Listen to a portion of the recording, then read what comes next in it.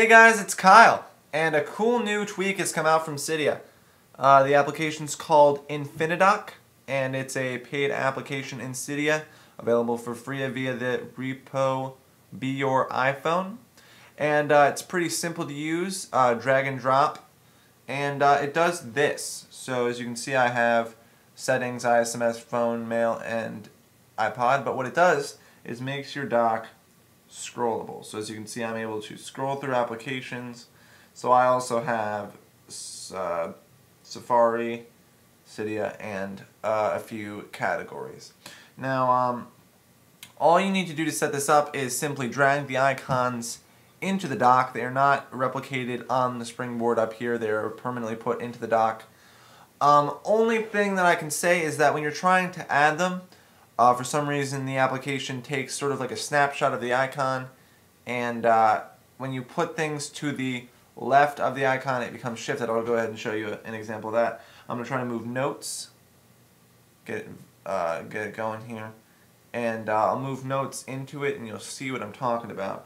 Things get pretty messy. So now I've dragged notes in there, and as you can see, when I hit home to set all the icons, there is this sort of shadow of the previous icons. And so if I were to go ahead and drag that back out and put it back where it goes and press home, it's back to normal. Now if you want to add things to the left, no problem. All you need to do is respring, and then those images will go away. But if you need to put icons into the left, it's kind of a tedious ordeal. So that's the basic UI element. We're going to go ahead and go into settings, and there is a bit of basically a bit of personal preference for the Infinidock. So you're going to go in, and there it is right there, Infinidock right there.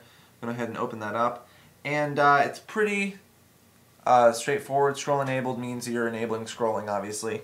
And then icons per page, you can have all the way up to 10. Now, it depends on how small your icons can get. I personally have had a 6-icon dock with the Abeo theme, A-B-E-O, and that one looks pretty nice. But 5 works well with the glass car theme, which is what I have right now. But it's all a matter of preference. If you have larger icons, obviously you'd use from the 3 to 4, or maybe even 1 or 2, depending. But basically what it means is that you're going to be having, each icon would take up a page. So if you were to have one set, and I think I'll go ahead and hit that, it means that the icons would be spaced as such that you'd only see one on one page of your dock. So we're going to go ahead and check that, and I believe it will respring, and we'll go ahead and mute you back here after a respring.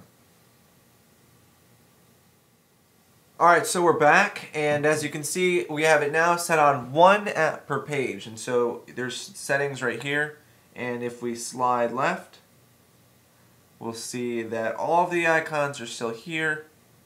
Although, let's get out of wiggle mode. All the icons are still here, it's just you need to scroll a very, very long way to get to the end.